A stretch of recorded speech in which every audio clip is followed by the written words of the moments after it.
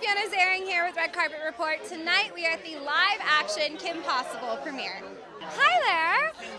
So you guys have a brand new show coming right after Kim Possible, correct? Okay, can you tell me a little bit about it? Well, the show is about a talking car that two girls stumble upon, and the show's got action, adventure, friendship, danger, just action-packed, friendship-packed, all of that great stuff. And so can you tell me a little bit about your character specifically, in fact? Well, my character is just plain out, she's trouble, she's musical, wild, she's just all out there. She's got a very big heart and loves giving around love. That's amazing. And are you a fan of Kim Possible?